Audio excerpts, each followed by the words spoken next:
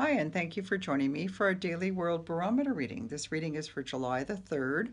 I'm Margaret VanLaanMartin, a psychic and a medium, the owner of Age of Aquarius in Chico, California. I love it that you follow me on all the different social media feeds.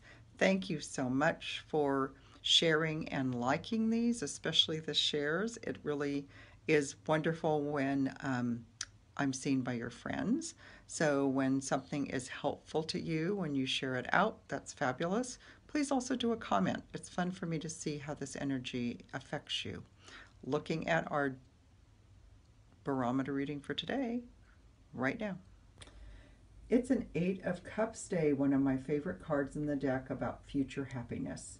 It always comes up as a reminder. Times are tough. We're suffering. We don't like this. Our bodies hate it. And instead, what really we need to keep in mind is that the future is fabulous. The future is bright. We are going to succeed. We're going to have a fabulous lifetime. And we are going to get our learning that we chose in this lifetime.